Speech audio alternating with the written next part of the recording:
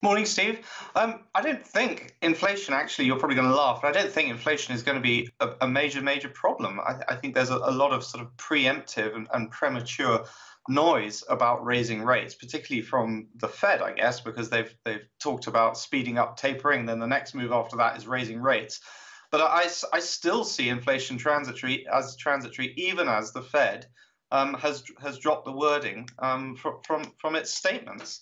I think inflation is coming from two places. One is sort of supply disruption in Asia. I don't see any evidence that that's going to change. But the other place is the labor market, and that will change. America lost 22 million jobs initially when the pandemic broke out, but those jobs are coming back.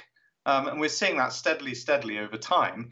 And I think wage pressures will ease off in the coming months. And I think that will mean perhaps not a sort of a fall in inflation back to the old numbers of sort of 1.5%. But I think certainly we're going to get lower numbers than 6.8% in the coming months. So the risk of policy error is relatively elevated. And I think that speaks to why we're getting the flattening of the yield curve, which you commented on just a little bit earlier.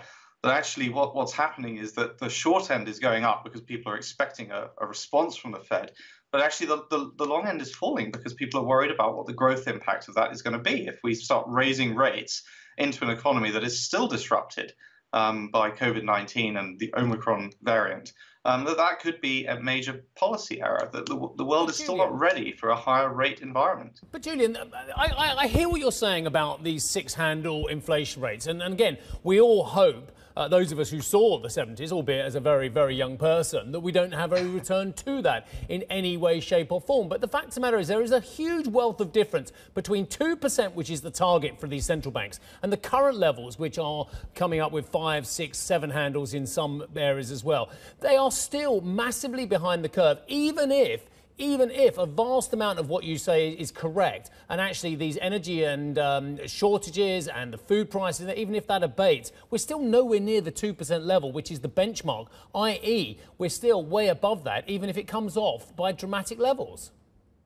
But ask yourself this, how is raising rates going to fix, for example, healthcare policy, public healthcare policy in China? It's not going to stop China from pursuing COVID zero with all the supply disruption that goes with it. So raising rates is not going to touch that. Raising rates is not going to bring people back into the labor market any faster. They're going to come back as they see the economy start to improve and they get more confident about the virus and worrying less about it. That's what's going to bring them back. Raising rates, I don't think is going to help on either of those two fronts. It's the only tool that the central banks have got. But it's just simply not effective for dealing with these particular price pressures. Julian. So that's what worries me, is that they're going to use the only tool they have because they're under some kind of pressure about it.